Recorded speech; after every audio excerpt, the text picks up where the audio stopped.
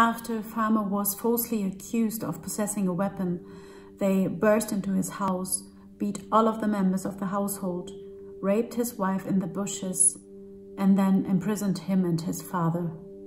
A woman was detained, forced to cook for and serve them, tortured for days, and she was only released when her husband found her and took her place.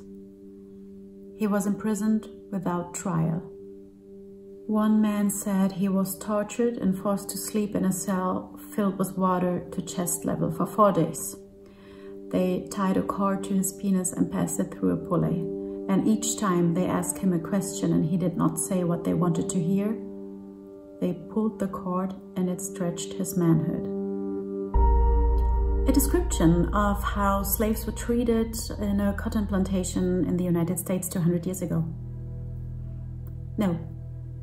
Actually, this is how local and tribal people are treated today in protected areas in Cameroon by WWF-supported rangers funded by German taxpayers.